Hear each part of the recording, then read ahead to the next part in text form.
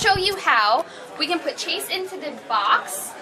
Very simply slides in. Power up and energize. So already he's come to life, and now magically, watch this, we're going to press the energize button, and magically he disappears and is beamed into the digital world. This is great because it's preschool appropriate. So Mom, for the first time now, has a video game appropriate for the preschool child. Into the game.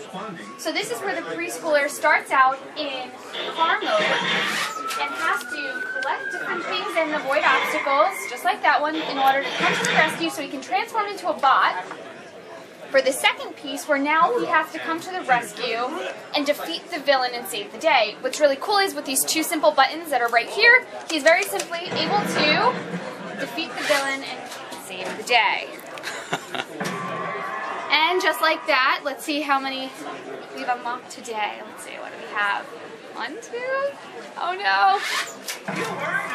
Yes, okay, so we earned the gold medal, and now what's really cool is the child with the one button, with the wireless controller, is able to start, come over to the energize button, magically he's going to press the button, and he's going to beam his bot out.